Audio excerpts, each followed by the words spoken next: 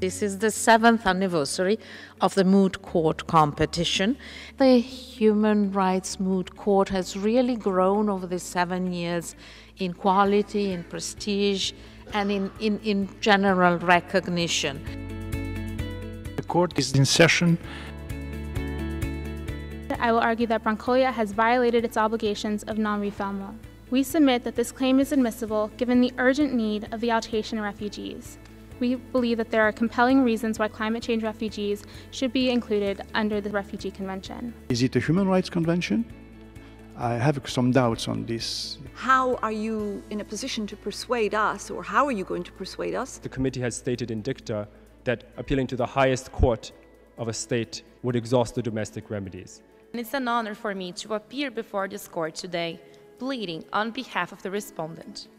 This case shall not be held admissible before this court.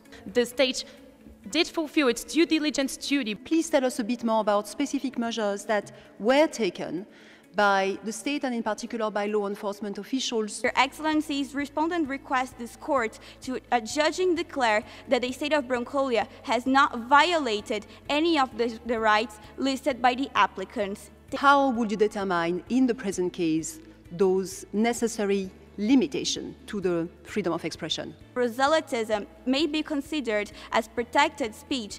It was not just a criticism of the president, it was an accusation without proofs. You may step down. I think that all performances were really good. This is really clearly a demonstration of the commitment to human rights and to the actual essence of the discussions that we've had.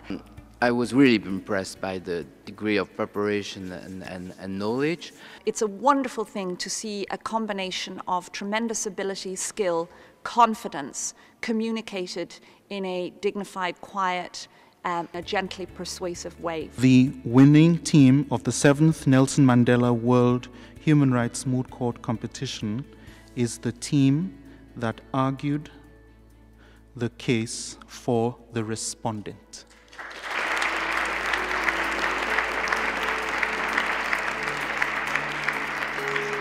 We all are human rights activists. We have a collective responsibility to uphold, defend, and protect the values that we hold dear. The challenge will be for you who have the opportunity to participate in this competition to think about new ways to take the Human Rights Project further, to think in terms of the opportunities that come with responsibilities and the recognition there of rights but also of duties. May our actions here today contribute to underscoring our shared humanity and show our desire to move the world forward, onward, upwards, with excellence, with fortitude, and with magnanimity. Let us give a proud display of our commitment to a more just society and a fairer, more caring world.